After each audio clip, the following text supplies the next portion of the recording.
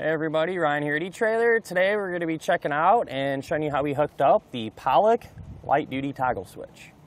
So toggle switch, really simple electrical component, this one's going to be a single pole, single throw, so you have two terminals on the back, and it's just a simple on-off switch. So it'll interrupt the circuit to, turn your accessory off or power it on, essentially. This is good general purpose switch. You can use it for lights, maybe small pumps, whatever the case may be. It's going to work with 6 and 12 volt systems. If you have a 6 volt system, this is going to be rated for 35 amps. If you have a 12 volt system, which most people probably will, this is going to be rated at 20 amps. Actually, I'm using this switch here today on my boat to turn on some lights that I mounted up on the front of it. That way I could see on the river at nighttime, make it a little easier to get on the trailer and whatnot. And it was really easy for me because I had existing wiring already set up. It was originally for a horn and a momentary switch. The horn quit working.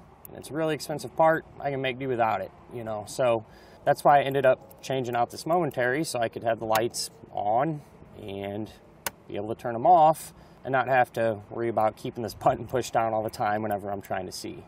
We do get a lot of people wondering if these little rubber boots will work with the switch. So these will go over it, full coverage, or this one kind of just covers up the base of it. But unfortunately, these boots will not work with this switch. All right, so I have the same one here.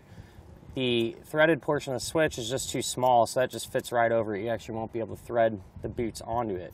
So if you're dead set on using one of the boots, or you're not too crazy about a lot of the body of the switch being brass, there is another alternative, and it's this one. This one's also made by Pollak. Very similar in what it can handle and things like that.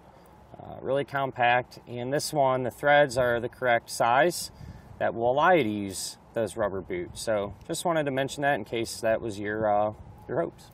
So this is going to be a relatively compact switch, not very big at all. Should be able to work in just about any situation, even if you do have a somewhat tight spot you're trying to mount this up. So good stuff there. But other than that, at the end of the day, good general purpose switch like we talked about. In terms of getting this hooked up, really simple. Just have to hook up a wire to each end of this to interrupt your circuit and mount this up through a switch panel or wherever you plan on putting it. So not a whole lot to it, but if you're interested, hang around. We'll go ahead and set the one up on the boat now. To get the switch installed, everyone's setup is going to be a little bit different, but for the most part, it's going to be straightforward. You'll have two wires that you need to hook up and a spot to mount up the switch.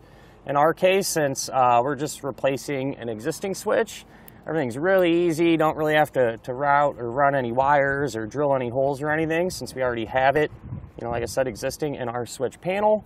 But with that said, we're going to be working right here in this area. First thing that we're going to do is kind of prep our switch. So you'll have this nut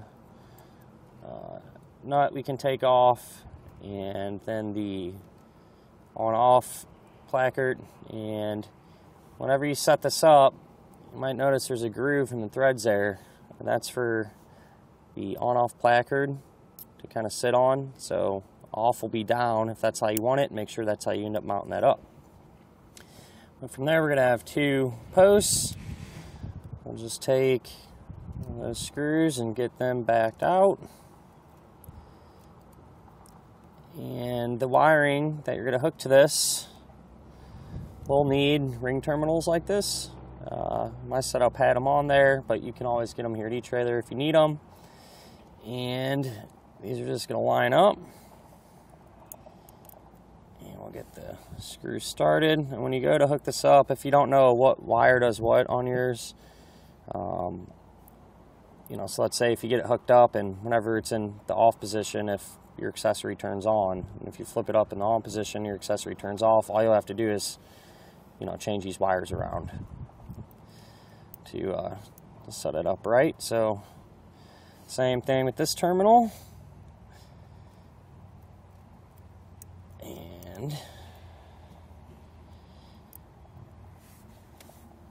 Get it tightened down, we'll be good to go as far as hooking up the wires are concerned.